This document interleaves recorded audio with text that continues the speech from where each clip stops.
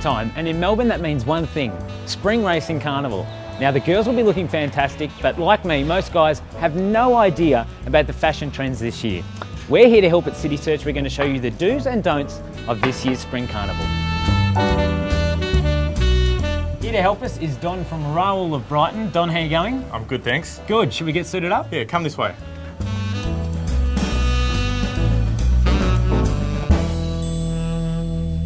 So Don, what have you got me decked out in? Well, today we've decided to put you in a black single-breasted two-button suit, and you can notice that it's a little bit narrower across the shoulder than it has been in the past, a bit narrower through the lapel, and a slim-fitting trouser. Okay, now the black suit's very classic. What's the best race to wear this to? Well, Derby Day is probably the best day to go to. It's a serious black and white day. You'll see a lot of black and white, but just add a splash of colour, and that'll separate you from the crowd. Now this top pocket, what's this for?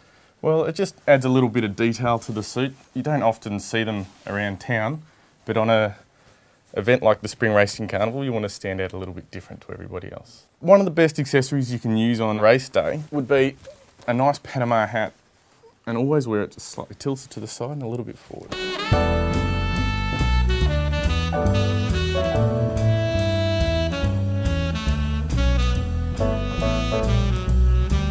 So Don, are there alternative options for guys who don't really want to wear the traditional suit? Yeah, you can go for a tailored jacket or a sports coat, which is what we've got you dressed in right now. We've gone for a contrast with the trousers, but if you're wearing a jacket and trouser as opposed to a suit, you tend to stand out a little bit as well. We've also picked up on the traditional flower for Cup Day, which is the yellow rose. Okay, and are there any fashion faux pas that we should steer completely clear of? Yeah, I've got a few. Firstly, if you've got sunglasses which you bought to wear to the beach, you cannot wear them to the races. They'll never look good with a suit. Also, I don't care how new your runners are, you can't wear runners with a suit either.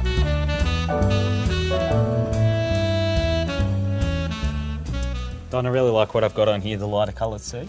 Yeah, at the Spring Racing Carnival, you'll see a lot of people are wearing a lighter colour suit. It's not so much a work suit, a business suit. There'll be a lot of grey, silver grey. The pinstripe also makes it stand out a bit, and you'll see some beiges and also some different fabrications out there, some lighter weights for spring. So Don, have you got any tips for all the guys out there who want to look really sharp on race day? Yeah, the first tip would be to make sure you've planned your outfit well in advance. Get down to stores early, buy up big, but when you get home, make sure you've tried it all on, it's been altered, it fits you really well. Another tip for race day when you're getting dressed is to make sure you've only done up the top button of your suit. Don't do them all up. And also when you've ironed your shirt, when you put it on, make sure you tuck it in. An untucked shirt's very scruffy and doesn't fly at the races. Also, when you get to the track, make sure you've polished your shoes and they also match your belt. It's the proper way to dress. Grooming on race day is also very important. You can try and grow a beard, but if you can't, make sure you're clean shaven, you've trimmed your sideburns and you've got your hair sorted. Now Don, the final tip for race day is to make sure you pace yourself. It's a very long day and you won't impress the ladies if you're stumbling everywhere and ruining your brand new suit. So I definitely think I'll take this. This looks good. Well, it's good to have you out here. We love dressing up people, getting them ready for race day.